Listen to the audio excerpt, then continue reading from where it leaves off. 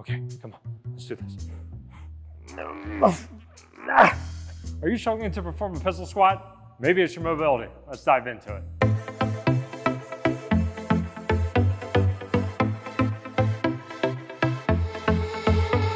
Prehab, welcome back to the channel. Dr. Craig Lindell, and today, let's talk about the mobility you need in order to perform your first pistol squat.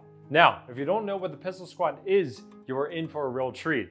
This is a unique single leg squat variation that challenges dynamic balance, stability, quad strength, posterior chain strength, and you guessed it, your mobility. Before we dive into mobility exercises, to perform your first pistol squat, let's talk about the areas that you need to be mobile to allow you to perform this challenging movement. Let's start from the bottom and work our way up. The first area that needs mobility is going to be the ankle, and it needs mobility into a direction we call ankle dorsiflexion. What does this look like? As we lower down into that pistol squat, the knee has to progress forward over the toes while the heel should stay on the ground. This requires adequate motion at the tail curl joints in the front of the ankle. Without this ankle dorsiflexion motion, you're going to have a difficult time performing a pistol squat successfully without compensation or potential pain and discomfort due to putting unnecessary stress and strain on other joints, such as the patellofemoral joint, aka your kneecap. Working up the kinetic chain, we have the tibial femoral joint, as it is responsible for knee flexion.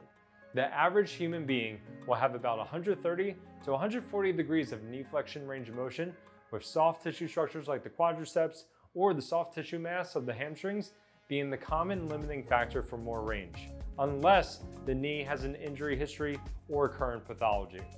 With that said, the pistol squat is going to challenge and demand full knee flexion range of motion under weight-bearing conditions, which can be a challenging feat for your average individual.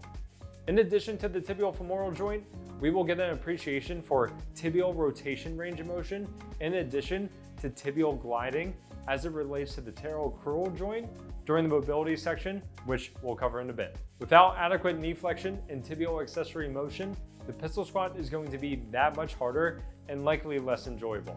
So stay tuned for some great mobility exercises to come. Lastly, the ball and socket hip joint, as well as appreciating the lumbopelvic motion that occurs during the pistol squat. A full range of motion pistol squat is going to be very demanding in this region. Specifically, the femur is going to have to move through its full range of motion in the acetabulum of the pelvis. In addition, the hip and core musculature are being asked to help stabilize the pelvis in all three planes of motion, as the pelvis and the lumbar spine are going to tilt posteriorly as well as flex by the time you're at the bottom of the pistol squat. So we need this body region to work in harmony. Otherwise, we won't have a stable base to work with. Without a stable base, you could trigger compensation down the entire kinetic chain. Now that we understand a bit more about the specific joints and regions of the body that need mobility in order to perform a pistol squat, let's dive into some excellent mobility exercise options to target each area if needed. Ankle dorsiflexion is up first. I want you to grab a sturdy chair or a box and follow along as I'll show you a really great exercise to mobilize your ankle specific to pistol squatting. I will be demonstrating the ankle dorsiflexion stretch, contract, relax exercise. Using this box, get one foot set up on the box in front of you as it makes it easier to perform this exercise. Next, you're going to move your knee directly over your toes while trying to keep your heel flat on the ground until you reach a point where you feel some resistance. At this point, I want you to stop. Now, you're going to focus on pushing your foot into the ground, like you're doing a heel raise. But we're going to perform this isometrically where nothing is moving. We're going to hold this for at least 10 seconds, then relax, and then repeat the process of progressing your knee over your toes until you feel more resistance, then contract, then relax. I really like to do a set of at least 3 contracts and relaxes, take a break, and then repeat. With this exercise, we're hoping to achieve autogenic inhibition and stress relaxation of the gastrocsoleus muscle complex to allow for more ankle dorsiflexion range of motion, which is going to make it easier to get your knees over your toes, which is going to make it easier to pistol squat. Up next, knee flexion and tibial accessory motion. I want to review 2 different exercises. The first being mobility focused with less weight bearing demands, The second exercise will be more of a movement progression of how to improve tolerating loaded knee flexion. So first up, we have the lateral tibia glide. We're back to the box in a similar setup to the first ankle mobility exercise that we did. This is at first going to feel like another ankle exercise, which it is to an extent, but we're going to be a little bit more mindful and intentional at the knee joint as well. Using your hand on the same side as the foot that is on the box, you're going to maintain pressure and support in the front as well as the inside of your ankle to make sure it does not lift up or roll over. With your hand supporting your foot and ankle, you're going to focus on rotating your knee away from your hand so that your knee is outside the lateral aspect of your foot towards your pinky toe. From here, put as much pressure into the box you can by pushing down through your entire leg. This should add pressure to your knee. Then, while maintaining that pressure, progress your knee forward and away from your foot as far as you can while maintaining your heel flat on the ground. Return to the starting position and repeat. The lateral tibia glide exercise is an excellent mobility option to set you up for success with pistol squatting. The second exercise is more so a movement progression like I mentioned. How do you begin tolerating loaded knee flexion? Well, a great way to start with this is grab a wedge and follow along.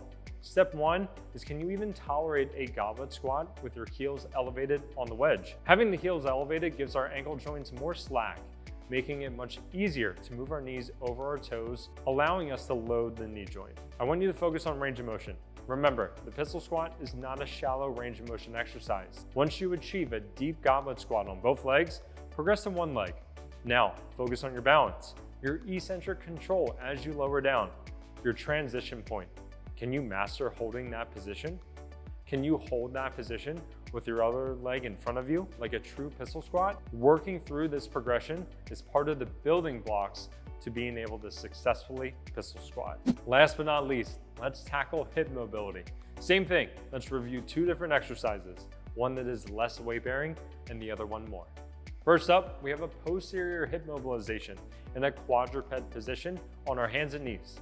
This may not look like it's that much weight bearing, but as we shift our weight back towards the target hip, the posterior lateral structures of that hip, including soft tissue and connective tissue, are going to take on some load.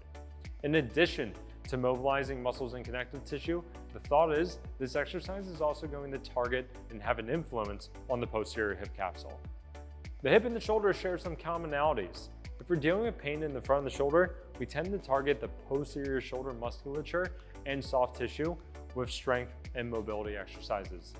This is true for the hip as well. If you're dealing with pain or discomfort in the front of your hip with deep hip flexion, like you need to when you're pistol squatting, mobilizing the back of the hip can often provide relief. The next exercise is going to be a slow eccentric step down. Strengthen to lengthen concept. By performing a slow eccentric muscle contraction, working through your full range of motion, you're going to improve hip flexion range of motion and stability at end ranges, which is the best way to ensure long-term mobility gains. We talk a lot about this concept in our full body mobility program. How often should you do these mobility exercises? Great question. The key to successful mobility training is consistency, just like many other things in life. So we recommend trying to complete some version of these mobility exercises daily to get the most out of them if you're wanting to perform your first pistol squat. On top of mobility, you will also need the necessary strength to perform this movement. Thus, I challenge you to join me by signing up for the Prehab app and committing to the pistol squat program.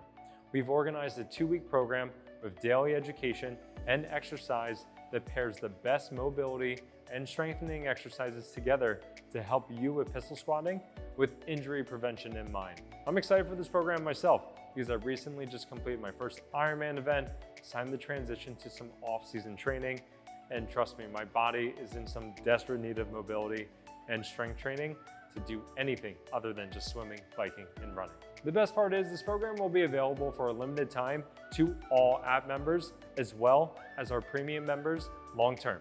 Until next time, Prehab, see ya. Hey, did you like this video?